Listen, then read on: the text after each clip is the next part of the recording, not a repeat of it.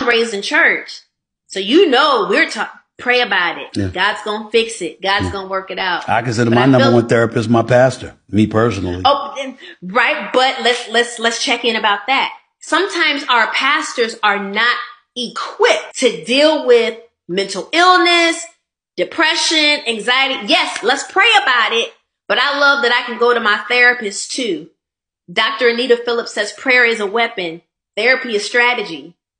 It gives me strategy on what to I get strategy on what to specifically pray about. And I use prayer as the weapon to help me uproot. I use my faith to help me uproot. Those are y'all that are like, you shouldn't use therapists in place of God. You can have both and. I got God and a physician. Yeah.